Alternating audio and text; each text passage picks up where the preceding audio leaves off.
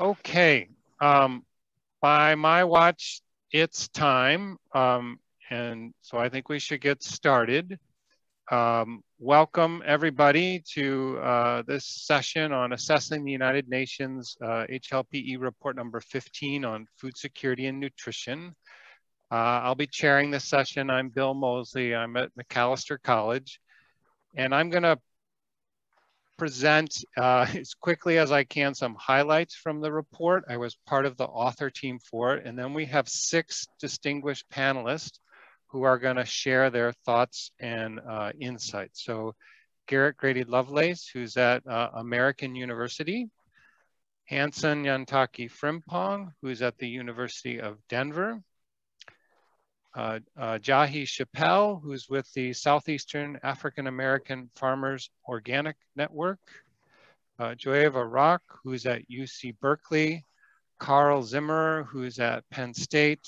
And Brian Dowd-Uribe, who's at the University of San Francisco.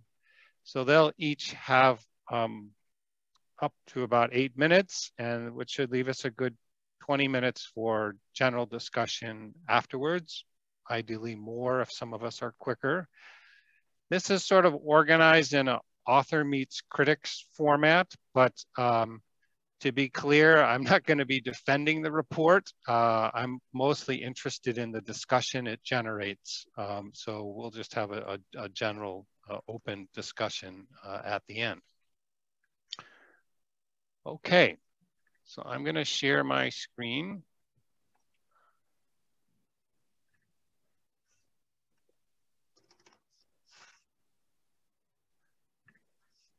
Can everybody see that okay? All right, I'll grab my pointer here. All right. So I'm just going to give you a little bit of background. I want to get my stopwatch going here, sorry. So I don't abuse the time, not good if you're the chair. I'm just going to give you a little bit of background on HLPE and what it is. And then I'll spend most of my time talking about this particular report. So I realize that some of you are probably quite familiar with this structure, others are not, right? So the HLPE, which is the high-level panel of experts on food security and nutrition, was created in 2009 as a reform effort at the UN to provide sort of unbiased scientific advice to this Committee on World Food Security. And the Committee on World Food Security is supposed to coordinate policy between the 3 Rome-based agencies that have a sort of food and agricultural mandate, the FAO, the WFP, and IFAD. And the members of HLPE, there are 15 of us. We do not represent countries. We're on the committee because of our sort of academic expertise. There is sort of a regional balance between different regions of the world, as well as a balance of expertise. The CFS has its own sort of secretariat, and then there's a bureau that's composed of different member states. And then there's an advisory group that is composed of the civil society mechanism, which is a lot of people from NGOs. There's a private sector mechanism, which has a sort of corporate membership. There's also philanthropic foundations, global financial institutions, and different UN agencies. And this is my own bias, but I think the CFS, the Committee on World Food Security, is in many ways sort of remarkably participatory and inclusive, certainly relative to other institutions in the UN. And so the CFS will make requests to HLPE for a report on a particular topic. And the last thing I'll just mention is that we have the Global Food Summit that's coming up in the fall. There's been sort of a controversy swirling around this Global Food Summit and who's defining the agenda. And a potential outcome is to sort of create a parallel structure that might displace sort of the CFS and the HLPE. So that might be something we want to talk about at some point. So on to talking about the report. Most reports that are produced by the HLPE are, they sort of recruit a team of experts who write the report, and then it is sort of overseen by the HLPE. This particular report was a bit different in that it was written in-house. So Jennifer Clapp, who's at the University of Waterloo, Barbara Burlingham, who's at Massey University in New Zealand, Paola Termini, who's based in Rome with the HLPE Secretariat, and myself were the key authors of the report. And then it goes through the committee, and obviously there are lots of compromises that are made. So, you know, what we wrote originally is not what necessarily comes out the other end. And this report was not based on sort of new research. It was about sort of summarizing past work that had been done by the committee. And it's supposed to be very forward-looking and sort of to develop a global vision or narrative for moving forward with an eye to SDG 2 on food security and making better progress toward that by 2030. So 3 key research questions which are reflected in the structure of the report. The first chapter is much more conceptual, talking about how, you know, what's the sort of latest thinking on food security and nutrition. The second question is looking at what are the key trends and challenges affecting food security and nutrition. And then the third question is about sort of promising sort of policy options. So the structure of the report really tracks with those key questions. And I'm going to spend the most part of my time really talking about this first introductory chapter because it's, I think, most relevant to sort of academia and thinking about the concepts behind food security and nutrition. And then I'll talk more quickly about the other sections of the report. All right. So there are 4 key messages that are in this first chapter, and I'll discuss those in turn. So prioritizing the right to food, broadening our understanding of food security, adopting a food system sort of analytical and policy framework, and then embracing key policy shifts, right? So the right to food was, you know, articulated in the Universal Declaration of Human Rights in 1948. It's been around for a long time, but we thought it was extremely important to highlight the importance of this, and because its implementation has been highly uneven, and basically re-articulate, you know, why this is so central to our thinking about food security and nutrition.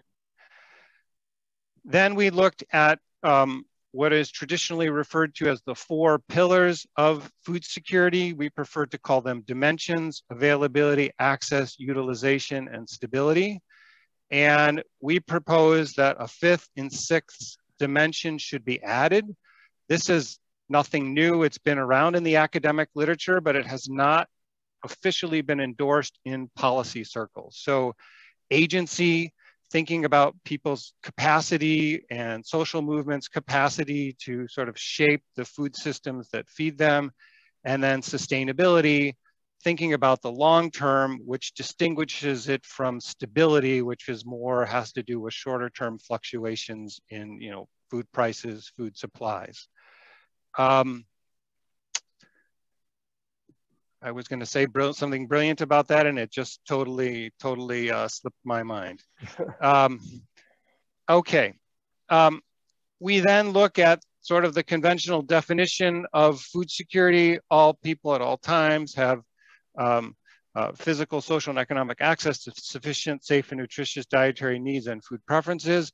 And you can see these 6 dimensions that are all sort of embedded in this dimension. All right, so agency clearly links to all people and food preferences.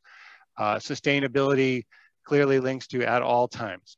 Oh, I know what I wanted to say about agency previously. It syncs up really well with food sovereignty, but we made a deliberate decision not to use food sovereignty in the report because it's sort of a politicized topic, and we didn't want that to impede the adoption of agency as being a new official dimension of food security. Then we talk about these 4 critical policy shifts. And we talk about how historically there's been a big focus on production, and we need to move towards radical sort of transformation of the food system. So we're thinking now about more diverse food production systems that produce quality food. So it's not just production. Then we argue that we need to move from food security and nutrition as a sectoral issue to one that cuts across different sectors. And you know, COVID-19 is a great example of this. It's not just something to be dealt with in the Ministry of Agriculture. We have to think about the Ministry of Health. We have to think about the Ministry of Finance. It needs to be much broader than the sort of traditional silos.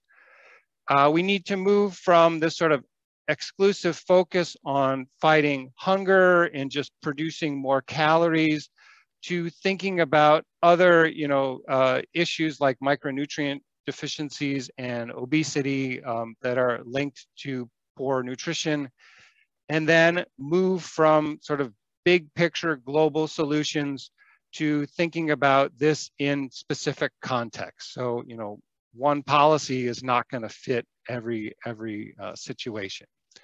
So here we sort of move from these big shifts that need to happen. There's a 5th one that I didn't mention on the previous slide, which is about enabling conditions. So you need sort of the necessary research and governance structures to make this happen. Then we move to these 6 dimensions, and we're not just thinking about them as sort of discrete and separate, but you need to think about them as a system. And then this moves us towards achieving SDG 2, reducing hunger by 2030, right? So I'm going to move much more so quickly now, moving into chapter 2, which is focusing on the trends and challenges. Obviously, we were making progress towards SDG 2 until a couple of years ago, and then we began backsliding. We have 840 million people who are now undernourished. This has been exacerbated by COVID-19, 1.9 billion adults who are overweight.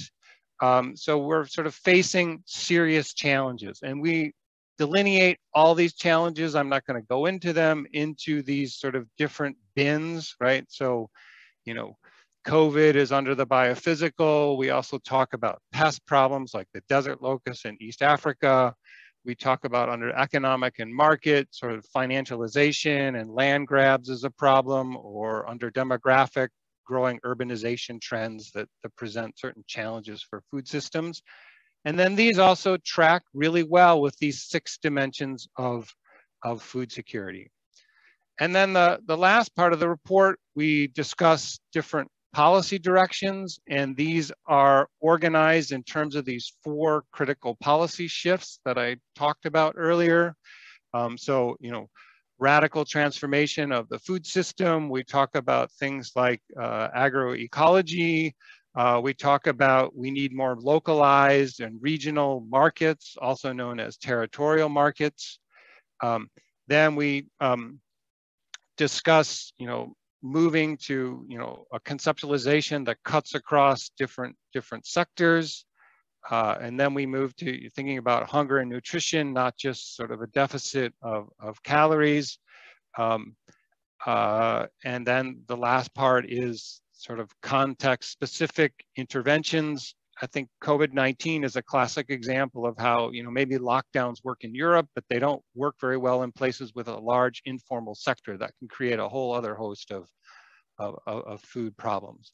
And then the conclusion is where we have the policy recommendations, which sync very closely with the policy options we talked about in the previous section. And then this is the last part of the report. And again, the policy recommendations all fit into these sort of policy shift bins. All right, so I went a little bit over, but I'm going to stop there and move to our first discussant, who is Garrett. Great, thank you. There's so much there. So I want to begin firstly by greeting everyone. I'm Garrett Grady-Lovelace. I'm at American University School of International Service in Washington, D.C., currently at my home in Maryland in traditional Piscataway lands, and very honored to be sharing this space with you all virtually and learning from this important report. So I'll begin by saying gratitude to the high-level panel of experts and to Professor Bill Moseley for this important intervention.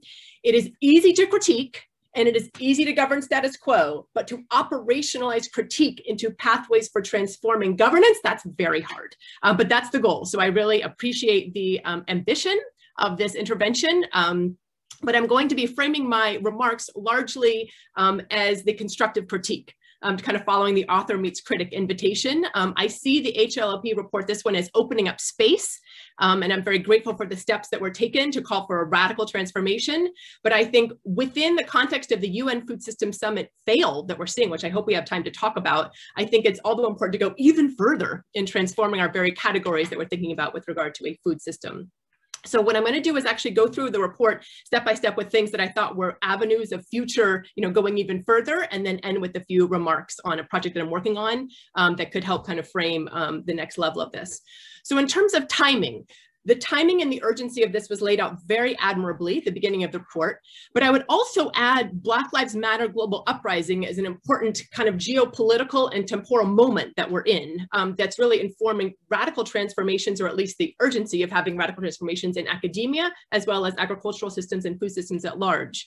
So thinking about how the Black Lives Matter global uprising, as well as the Indian farmer protest global uprising, which I'll talk about at the end of my remarks, I think would help us talk about the openings that are available to us right now as we think through these transformations.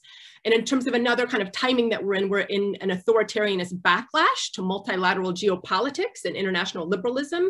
So thinking through that and what's driving the authoritarian regimes that we're in the middle of, and not enabling them further with a geopolitical imaginary that kind of fixates on the head of state, big man politics. So in terms of the key messages of chapter 1, so much was empowering here, even the term empowering, though I think actually the term empowering is part of the problem, which I want to unpack in a moment. But nevertheless, agency as a focus moves us beyond being fed or a subjectivity of a passive, reliance upon an authoritarian state to feed us. So I think the focusing on agency as a mechanism for sovereignty and dignity and justice is a wonderful opening, as is the intergenerational justice that's implied with the word sustainability. The critical shifts in policy approaches are very important.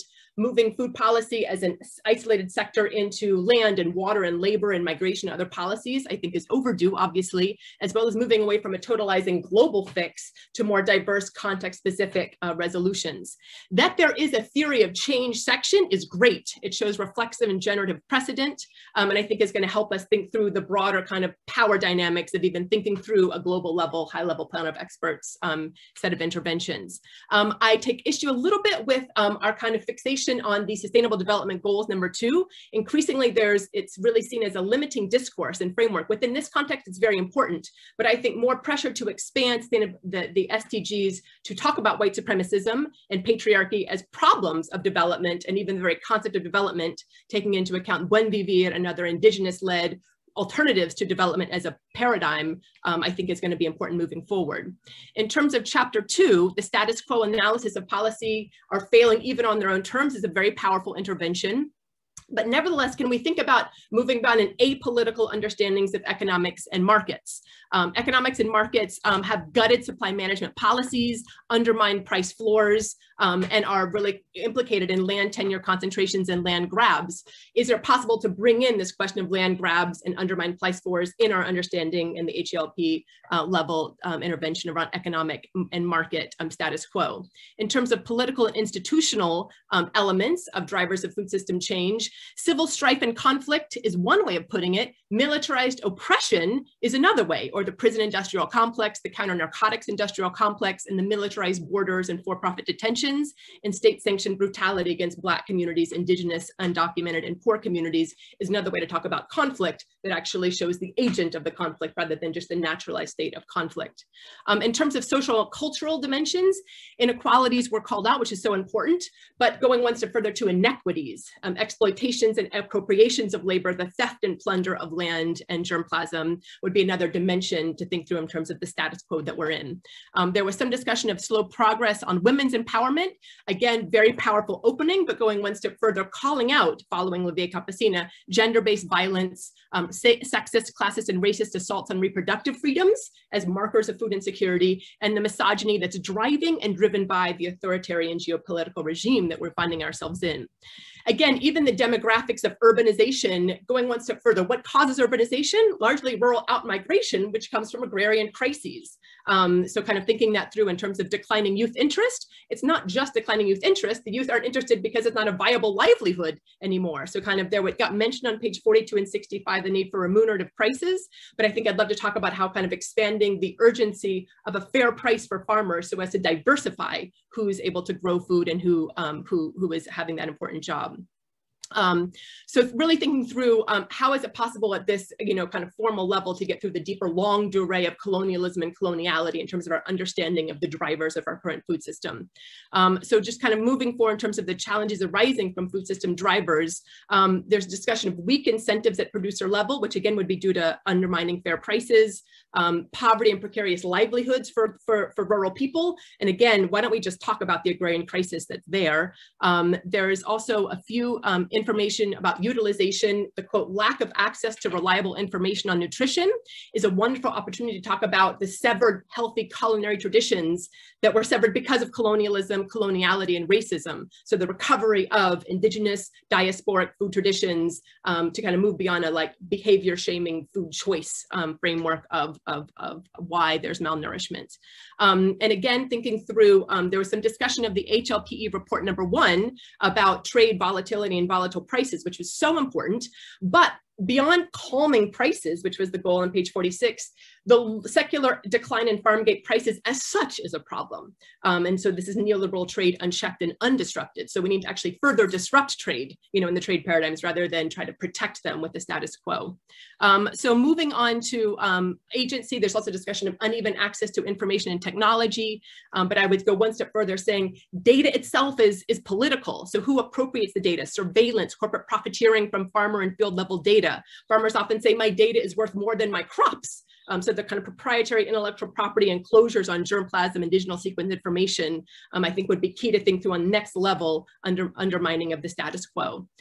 So empower is a good verb, but it implies that people haven't been fighting for centuries from the Haitian Revolution onward to kind of change land tenure system. So maybe cede power, shift in decentralized power rather than empower vulnerable communities who are vulnerable and marginalized is one way of putting it, but they're actually appropriated, exploited, and capitalized upon. The food system is built on the backs of people who are very central, even though they're kind of technically marginalized. So I guess I'll just kind of throw out a few underlying principles that I think could be braided in.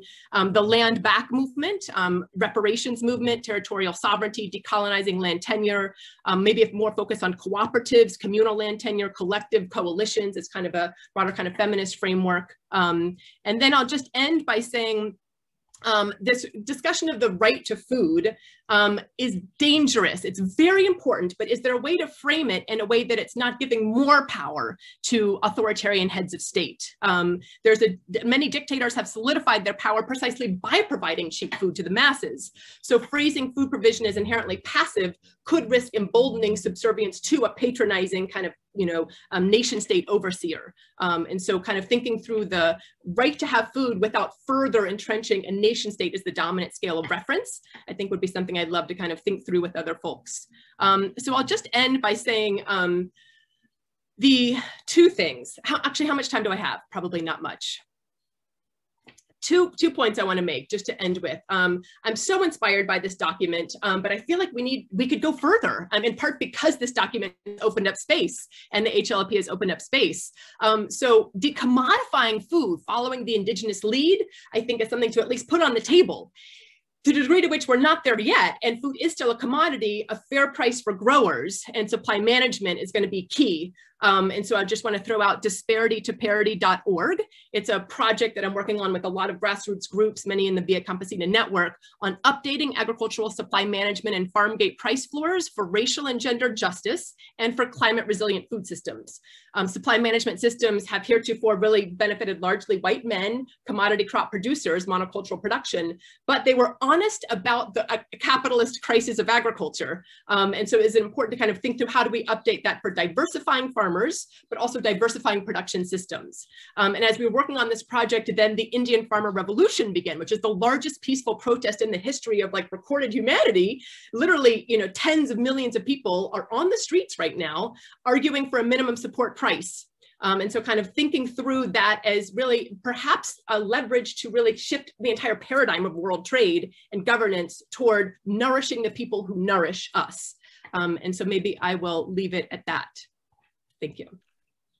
Thank you very much, Garrett. Great comments. We're going to move on to our next discussant, who is Hansen Nyantaki Frimpong at the University of Denver. Right, hello to everyone, and glad to see all of you here on the Zoom. And thanks, Bill, for extending an invitation to me to comment on this report. First of all, I want to stress that I really enjoyed reading it, and I want to congratulate you as well as the other co-authors for putting together this beautiful document. What I want to do is to flag 5 things that I think the report does very well, and then I will highlight 3 issues that perhaps could have been strengthened. So let's start with the positive aspect. First of all, in terms of conceptual thinking, I was very happy to see the strong emphasis on agency and sustainability, particularly in the issue of agency links back to issues of food sovereignty. And I was very happy to see your comments on why food sovereignty wasn't specifically included in the report. But I was very happy to see agency and sustainability in addition to the traditional dimensions of availability, access, utilization, and stability.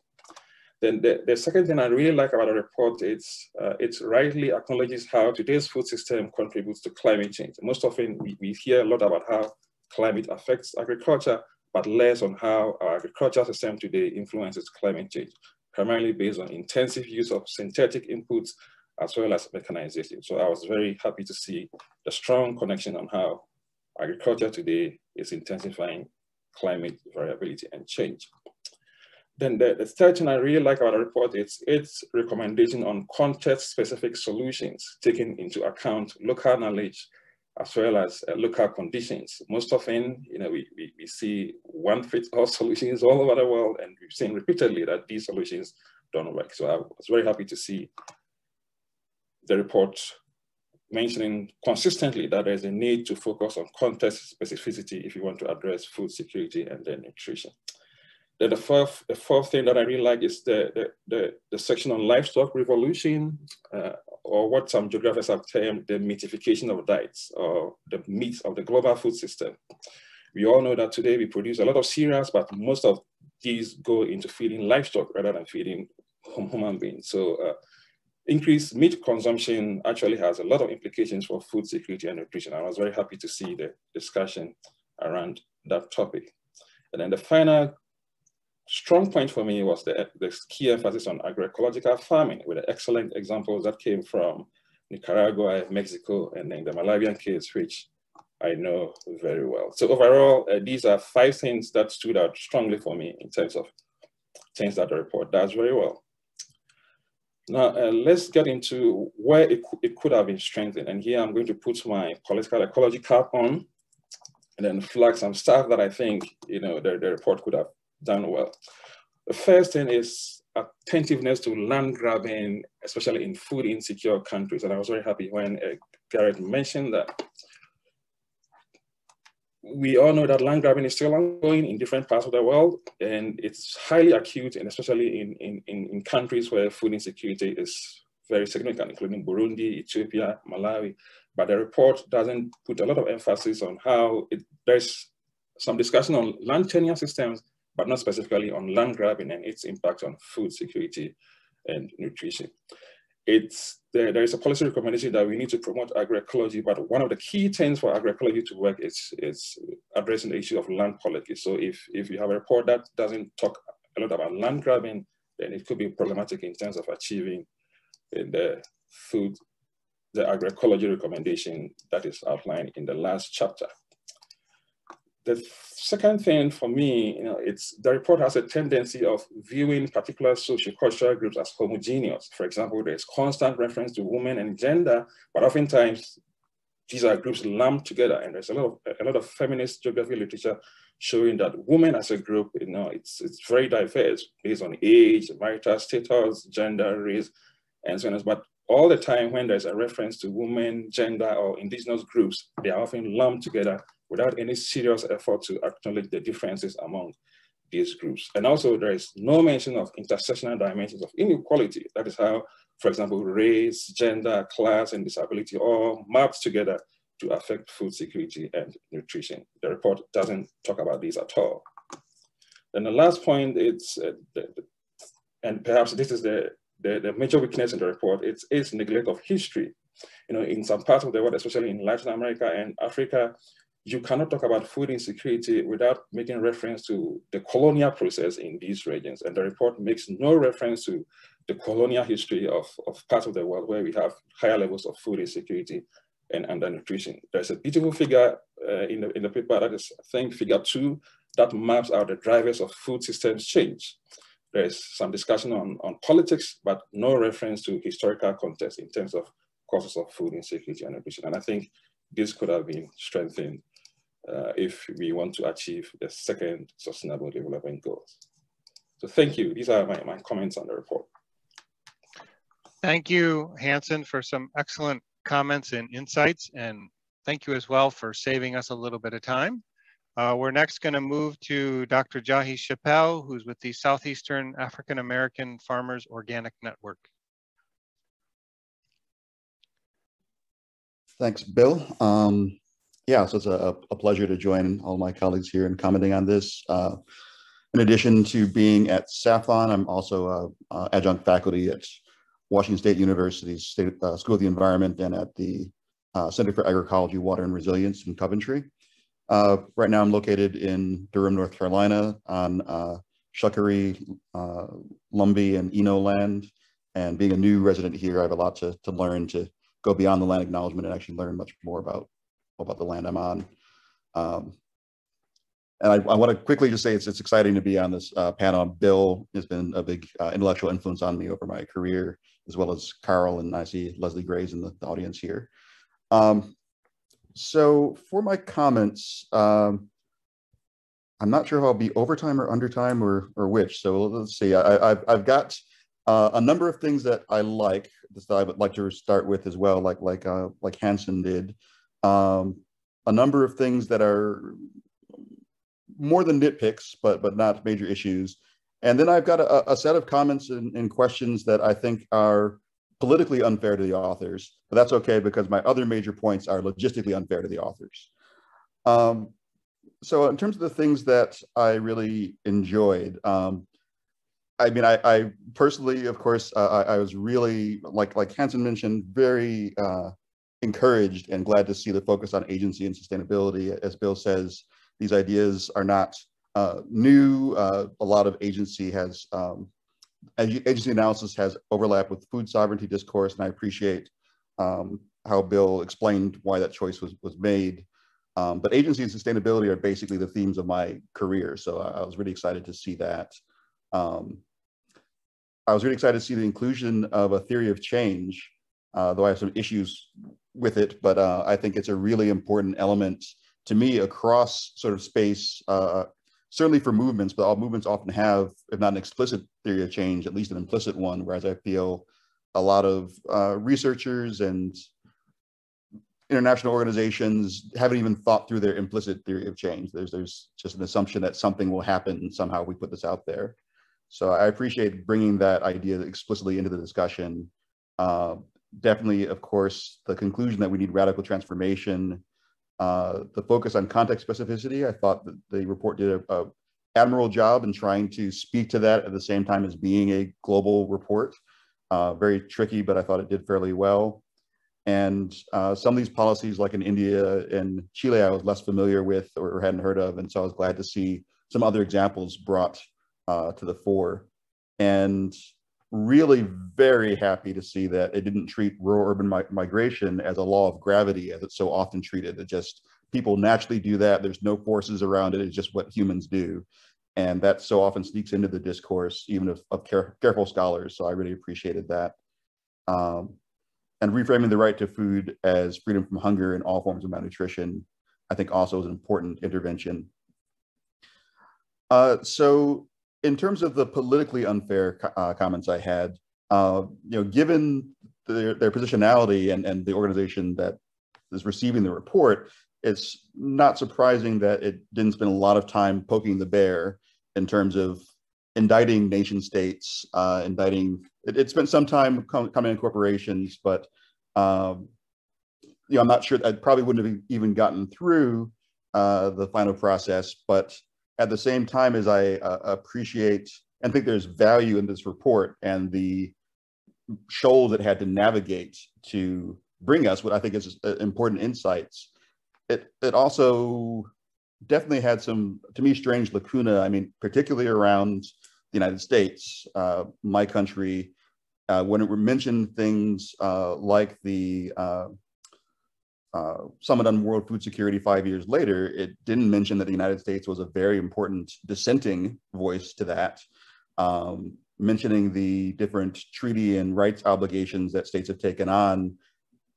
In most cases, the United States has opposed or had reservations about these and said, the progressive realization of the right to food has no international force and should, instill no obligations.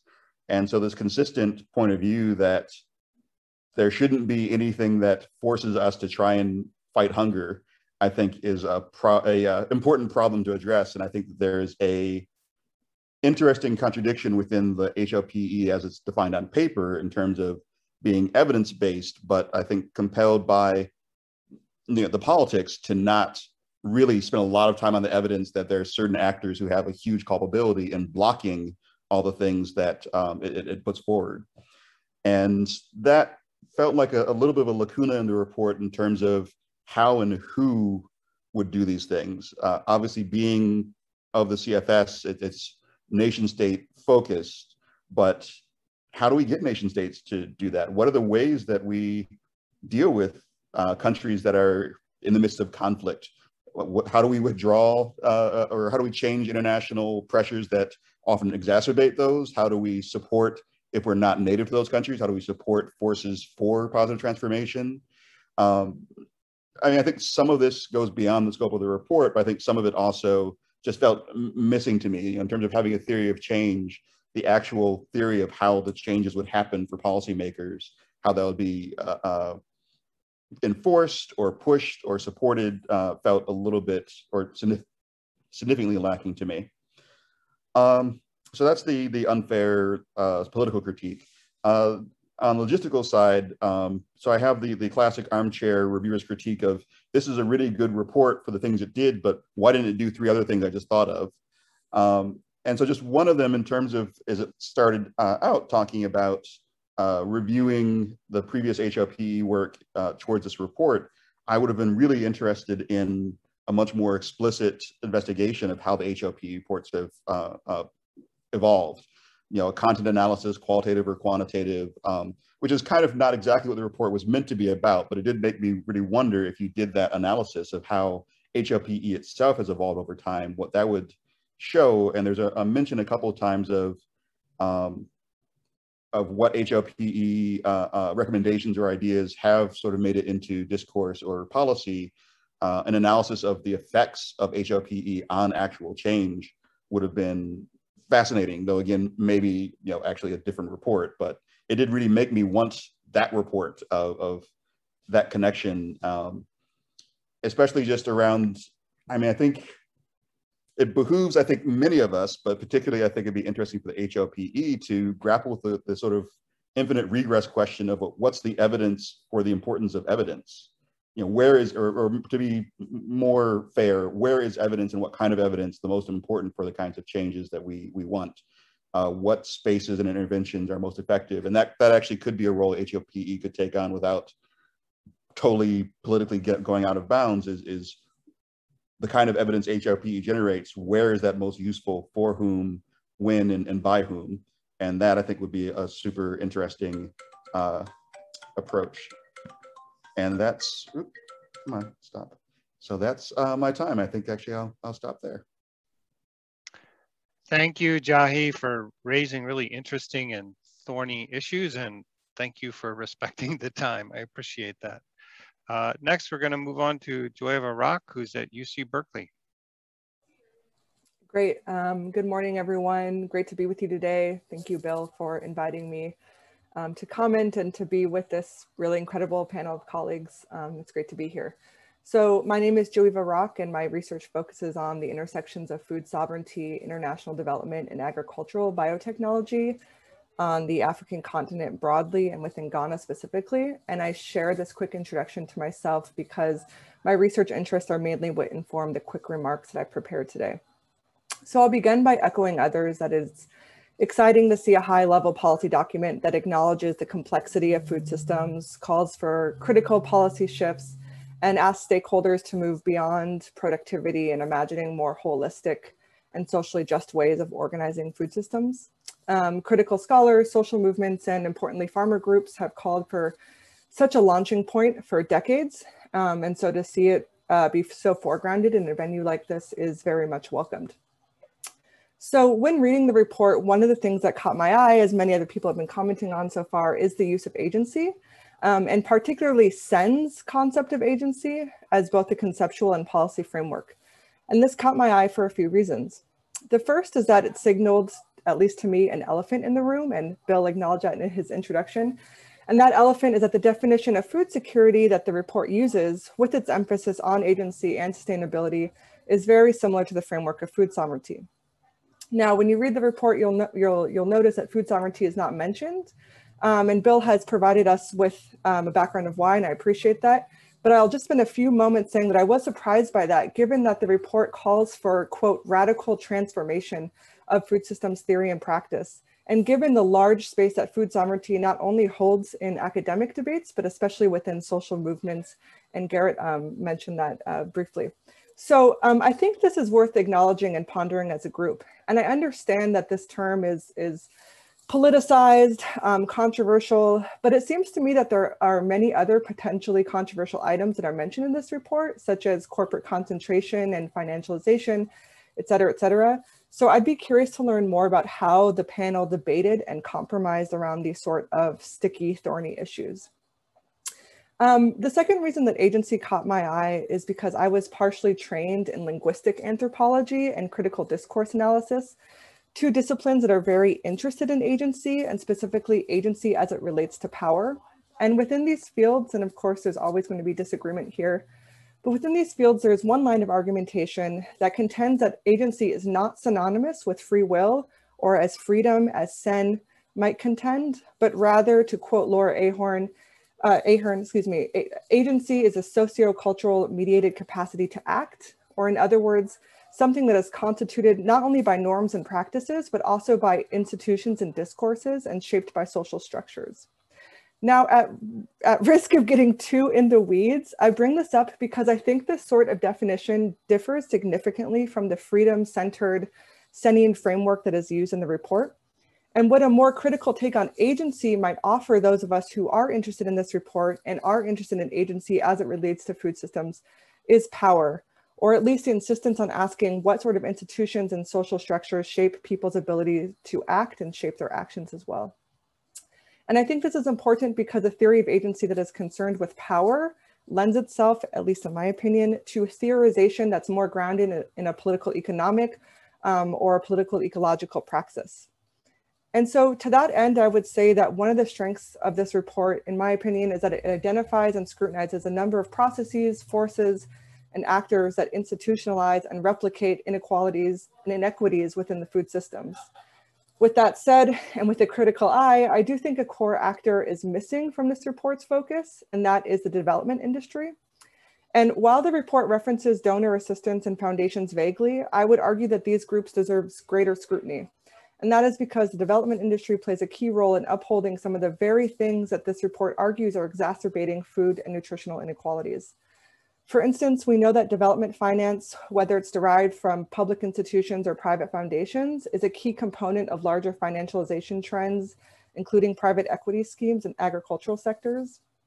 And for instance, we know that the same food and agricultural corporations that are hyper-concentrated, and one might even say hold near monopolies, receive large contracts and partnerships from development actors.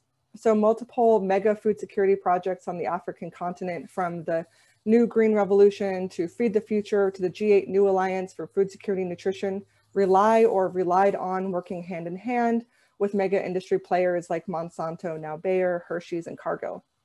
And while we're on the topic of industry, page 33 of the report expresses concerns over industry lobbying governments to, quote, influence regulatory processes or regulatory requirements across food systems. And this is a rightful and important point of contention in the report. But we also know that certain development actors do this too, including lobbying for things like intellectual property rights and advocating for decreased public sector spending, two additional items that the report is rightfully, again, concerned with. So for instance, the Alliance for a Green Revolution in Africa has an entire policy node dedicated to lobbying for particular legislative outcomes, including intellectual property rights and liberalization schemes, saying nothing of some of the more saying nothing of the organizations that are developed directly by funders like USAID to do similar types of work. So these are just a few examples of how the development industry vastly shapes food systems and aids in its inequalities. And I understand that, again, this might be a politically thorny thing to follow Jahi. And I understand that a report like this can't cover everything, and that one purpose of a report is to spur reflection across multiple stakeholders, including those within the development industry. And indeed, this report and its foundational argument, or one of its foundational arguments, that hunger is increasing and that radical changes are needed, should spur some tough questions for those within the development apparatus. If hunger is indeed increasing after 50+ years of development interventions, what does that mean for the industry? And what kind of policy-oriented questions could development professionals be asking themselves about the roles they play, the interventions they design, the partnerships they pursue, and the ideologies and platforms they replicate? So I'll conclude by saying that I've focused on the development industry and agency as a political economic critique today, because I think that for those of us who are interested in radically changing food systems, it's important to use this sort of space to talk about the wide gamut of actors, from farmers to state bodies to social movements to industry to private equity funds and everyone outside and in between that shape the food systems we live in today and will live in the future. So I'll end my comments here, and thank you again. Thank you so much, Joeva, for your insightful and thoughtful comments. Next, we have Carl Zimmer at Penn State University. Thanks, and it's great to be here and to see everyone. Thanks very much, Bill, for the invitation and opportunity, and thanks to each of the presenters and panelists for their discussions. And so, as things have unfolded, I've been narrowing my comments to a slightly shorter and potentially more distinct list, since the original version has various areas of overlap. And I characterize all of these as very constructive and positively engaged kinds of points that are intended to potentially find a kind of middle space between the report and where it's coming from, and what some of the maybe the science as well as the scholarship and politics around these issues would also suggest as areas of maybe challenge and opportunity.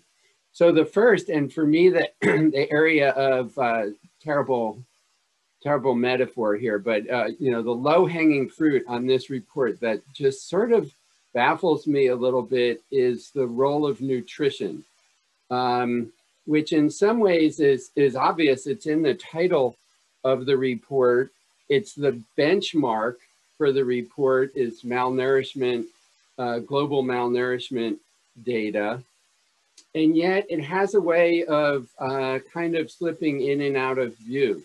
And to kind of at least in my reading, and to quickly synopsize this, I have turned my attention to page 10 in the report, which is this really important diagram outlining the 6 approaches to food security, the six main elements, and in there, that's kind of, in my mind, the conceptual framework for much of the report.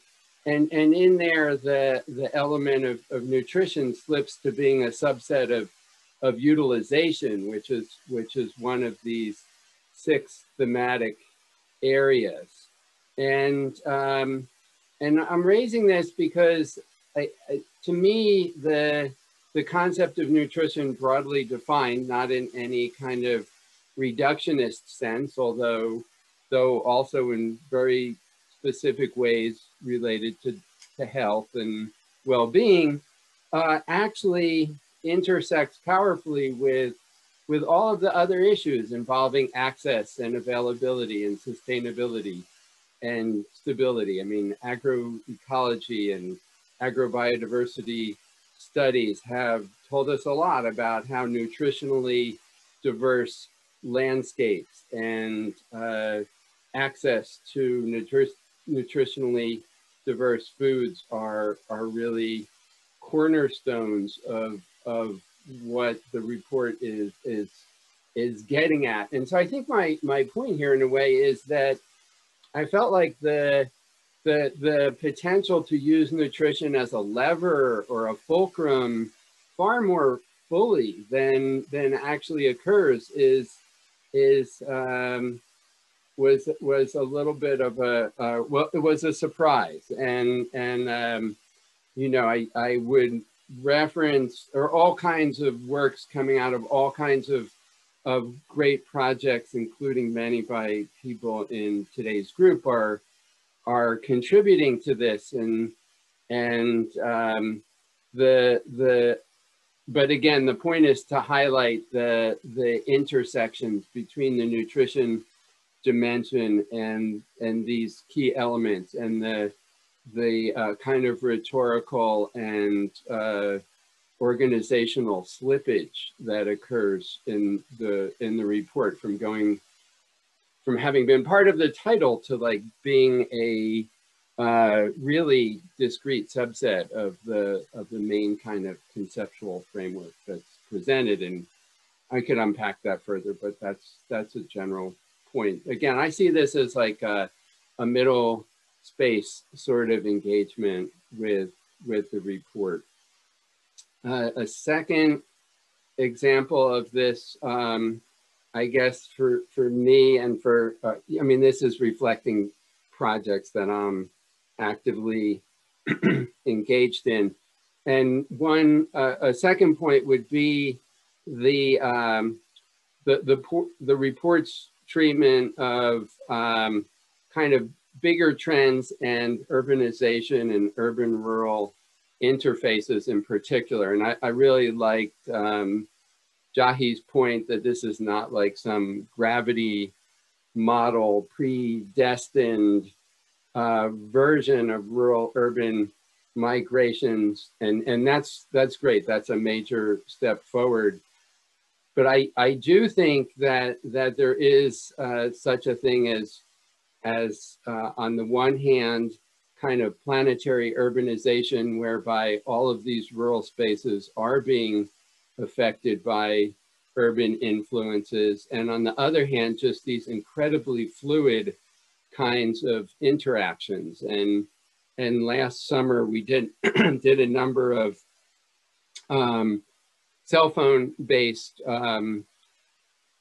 interviews with this was done in collaboration with a bunch of people in South America, and it was all about this kind of urban to rural exodus that was the informal sector kind of reacting and responding to extreme food insecurity. And you know, this it's not at all unprecedented, and again it underscores the urban-rural fluidity and rights to the city, but also rights to rural spaces as having become similarly important. And so I'd want to suggest this kind of non-teleological perspective that Jahi was mentioning and others. I mean, I just think that has a lot in it for the current and future context of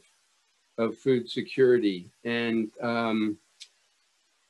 nutrition security, of course. I mean, this third point it's kind of a minor one, but maybe not, and it's a critical reading of what urbanization means for food quality and for food security, and the report tends to adopt this particular reading that urbanization is exclusively or nearly exclusively represented by this simplification and standardization of diets and dietary patterns associated with what I'm fairly certain the report uses Popkin's sort of fourth.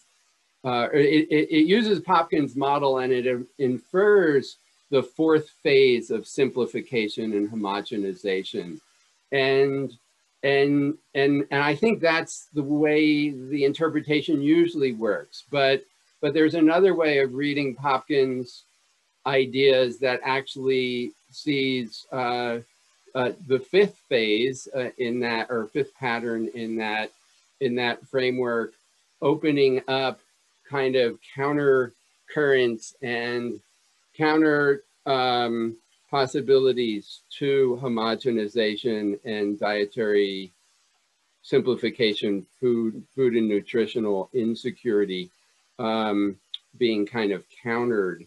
And that's the less common element. And yes, I think it'd be kind of interesting. And I may be similarly trying to find this middle space would be on international trade. And Jennifer Clapp, another co-author of the report's done tremendous work on this. And one of the interesting things to me here is that while international trade and globalization have tended to dominate some of this discussion, about 80% of food supply in most countries continues to be domestic and national. So how to kind of reconcile global supply chains and those roles in food security with these national ones that have their own their own pressures and their own pitfalls, but potentially their own opportunities as well, I think needs to get elevated above this sort of general discourse on globalization that can tend to occur in these reports. Anyway, I think I made that about 4 comments, and yeah, thank you for this opportunity. Thank you very much, Carl, for those insights. And last but not least, we have Brian Dowd-Uribe from the University of San Francisco. Hi, everyone. And thank you, Bill, for the invitation to be with this really esteemed group of colleagues who I admire immensely, really. And to echo Jahi's comments, Bill, you've also been someone whose work has heavily influenced mine. So just grateful to be in conversation with you about this report. And also very happy to see that you're on this committee. And I just kind of want to acknowledge that and just say that it's because of the great work that you've done. And I'm just really happy that that's been noticed and that and that you're doing this work and you're on that committee doing this work. So I'm Brian Dowd Uribe. I'm associate professor. I guess I'm not assistant anymore. Associate professor at the University of San Francisco. And as the last discussant to go, I have to throw out my entire script. I should have known this ahead of time, given the folks who were preceding me. So I'm just going to go off script and try to keep this as brief as possible. I'm trying to see this report in the context of other narratives that kind of circulate, and also in kind of the historical nature of these kinds of reports. So what are the other reports out there? When were they published? What did they say? And then also, what are these other narratives, and how does this position itself vis-a-vis some of these narratives? And I think this connects to one of Jahi's comments about this idea of a content analysis. And so I think Jahi was speaking specifically to some of the HLPE reports, and then how this report kind of riffs off of or builds from, or not, some of these earlier reports. And I think we could also perhaps extend that idea to some of the other global reports that have been out there, being produced by other organizations, to understand whether and how there are differences and where those differences are, and how that can be an explanatory tool for both understanding what, this report in a context, but also, understanding a whole suite of other things. This report is going to be lots of things to lots of people, and it should be. Every report is multiple things at once, and so I don't want to slide into this duality thinking of, bad, good, does this, doesn't do that. It does lots of things, and it's important for us to see those things in a particular context. I think it's important to see that when things become repeated over historical reports, that can be an area that deserves greater attention. And so I'm thinking specifically to the IAASTD report, which seems to just have been lost, on the radar, so to speak. But I do see things that are being, tunes or chords that are being played again that I can see on that report.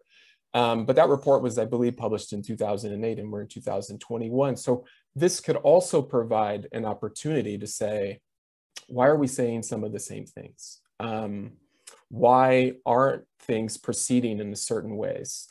And so, and I think that this needs to be seen in that sort of a context. What is possible with this report? I think we're walking and dancing around that question. I think, if we start from the starting point of the HLPE and the CFS should remain legitimate institutions, and we want them to remain legitimate institutions, notwithstanding the problematic power terms around legitimacy. Who are you legitimate to? So, for example, but if we want to retain that legitimacy, I think one of the questions we're dancing around here is, what is possible? What kind of narrative can be produced here that pushes the conversation forward, enables particular radical transformation, so to speak, while also perhaps retaining this legitimacy? And I don't think that it's clearly not an easy task. And,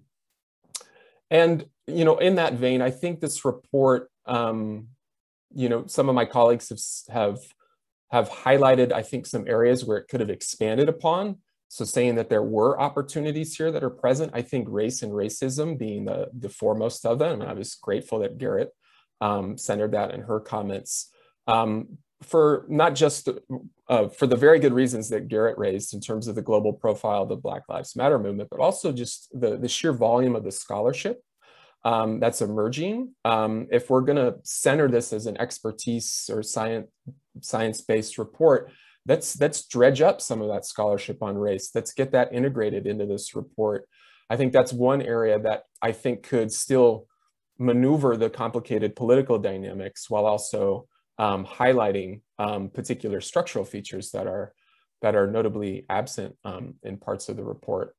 Garrett also brought up this idea of militarization and conflict, and I'm also wondering, whether that's also a space that can be further elaborated here, particularly given the theme of interconnectivity.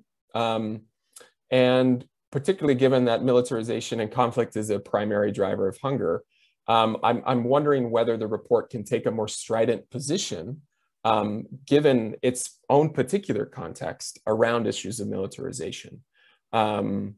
Namely because I think it's many of the political, economic, or power drivers around those lie outside of the committee composition, and yet can be focused, and this could be an opportunity to focus on militarization as an area and give that kind of a higher profile. I was very pleased to see the comments on agency by Joiba, who hit a grand slam, I think, with that term. And situating it properly. One of the questions I was having as seeing, agency centered was, I'm so happy it's there. And I'm also so worried that it's going to become, the new participation or something of that sort, which doesn't serve the purpose that it ostensibly is there to serve, right? And that's why I think others have raised issues around the lack of, focus on issues of power, or the term power, or the term sovereignty, both of which power does show up, particularly in chapter 2 on the economic and market, subsection.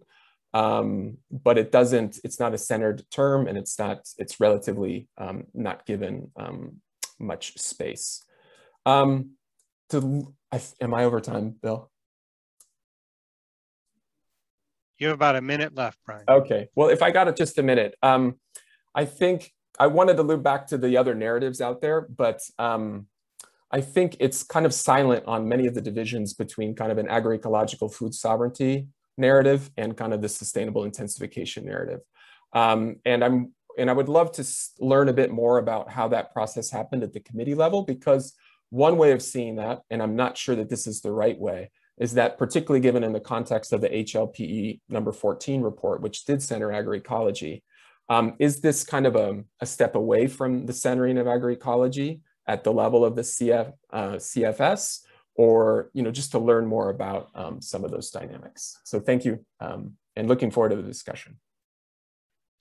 Thank you very much, Brian, for batting cleanup. Really insightful comments. So we have a little bit of time here for general discussion. I can't see everyone on my screen. So under reactions, if you raise your hand, I'll call on people in the order that they would like to make a comment or ask a question of the panelists.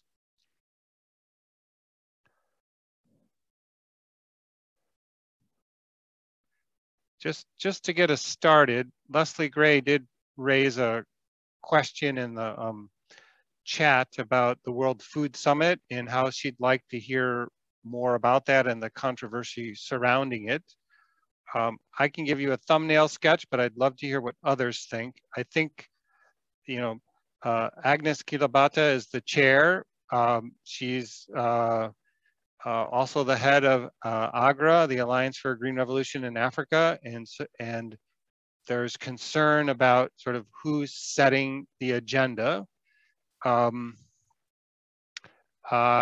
sort of the role that civil society is playing in sort of setting the agenda and contributing, and I think concerns about some people being brought in and co-opted rather than having a sort of real substantial role.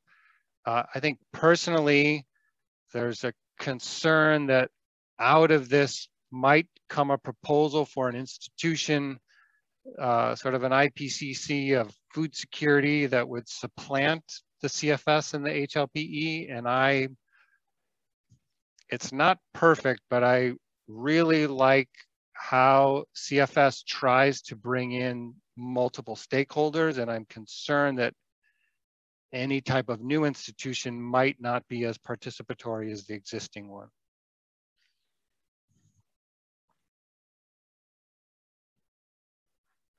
Other questions or comments?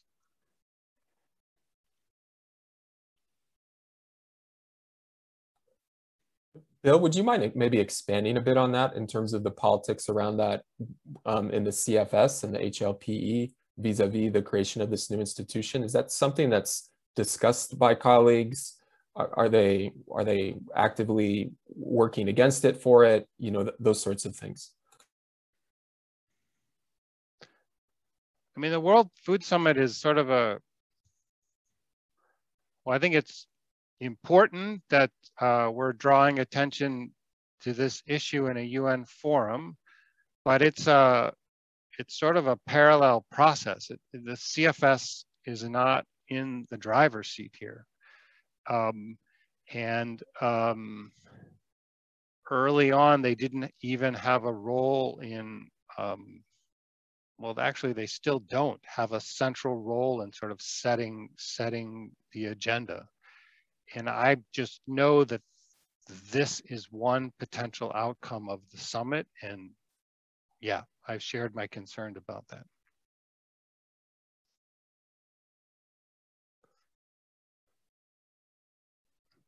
Other questions or comments? And again, raise a virtual hand, please, if you'd like to share something, or if any of the other panelists would like to share. Yeah, Jahi. Yeah, so I want to respect that you're saying you're not here to defend the report, but I would love to hear.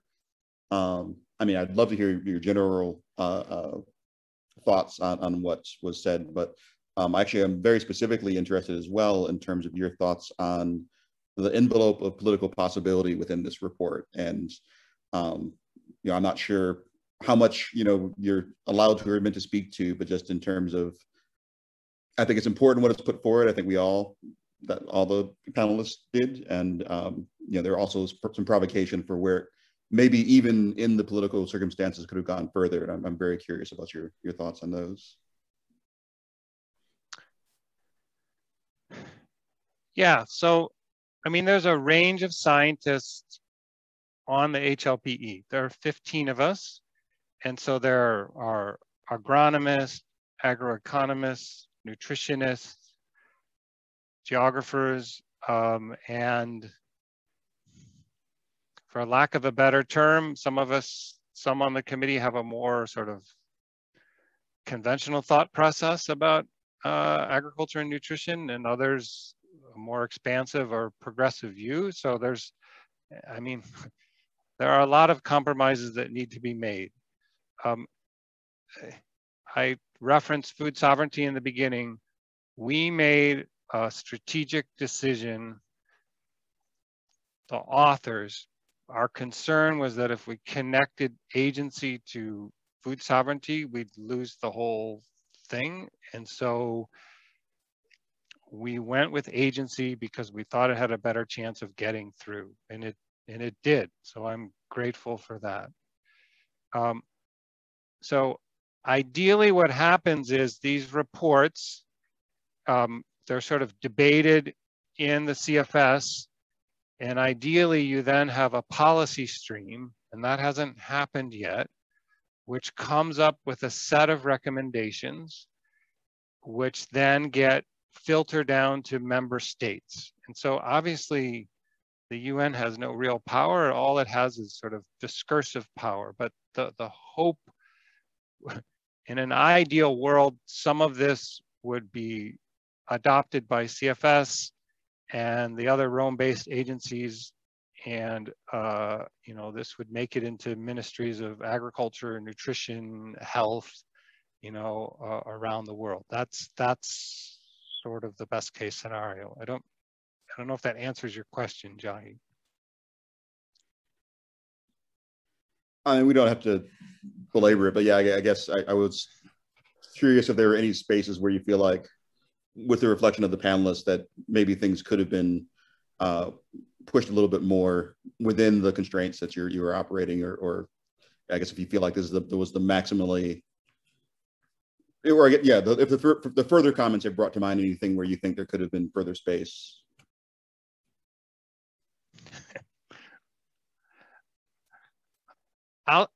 It's a collaborative process, and if it were just me writing the report or just the author team, it would look different than what was ultimately shared.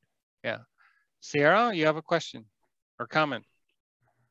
Yeah, I guess just trying to think about the processes in which how decisions around the report were made, building off of the previous comment.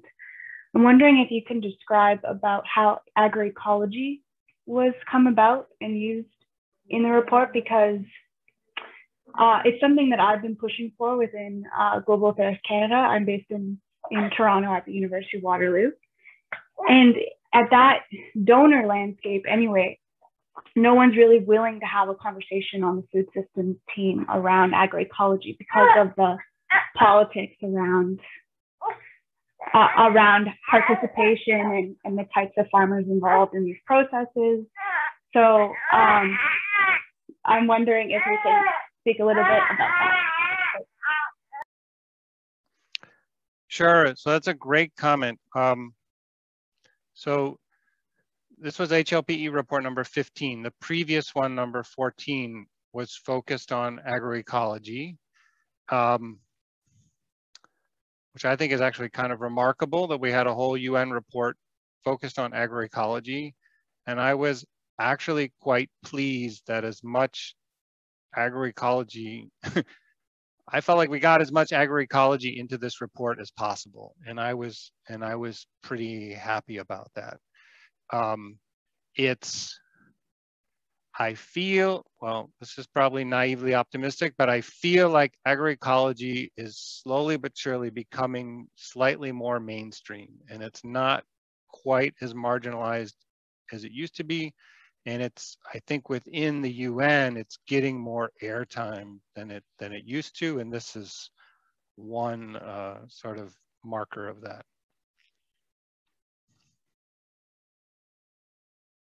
So I'm conscious of time.